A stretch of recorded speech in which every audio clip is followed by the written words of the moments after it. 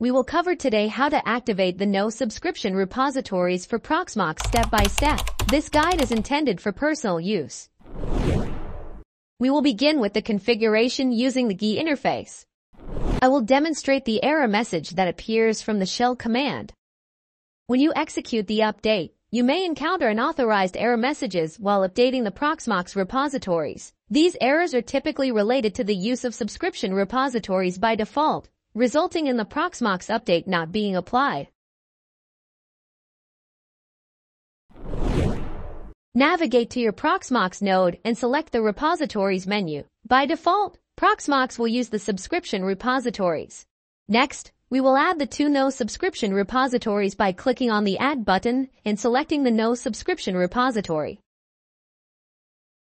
Now, we will add the second no subscription repository by clicking on the Add button and selecting the Ceph Quincy no subscription repository.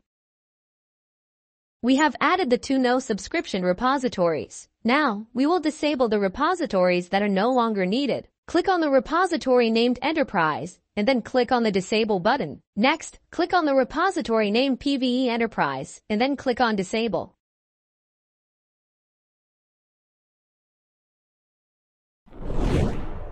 We can test if everything will be updated properly by going to the shell command and executing the update. We can see now that we no longer receive the 401 unauthorized error message.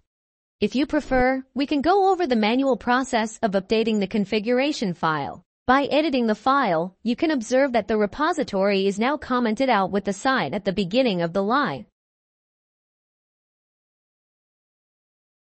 In step 2, open the second file in your editor. You will notice an added line at the end of the file specifying the pve-no subscription repository.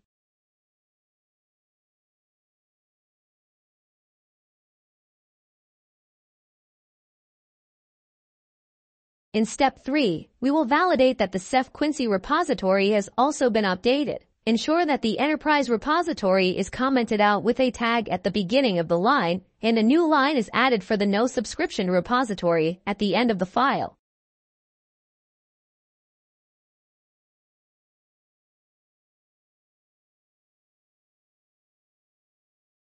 By executing a shell command, we can once again verify that the update will be executed properly without encountering any error messages.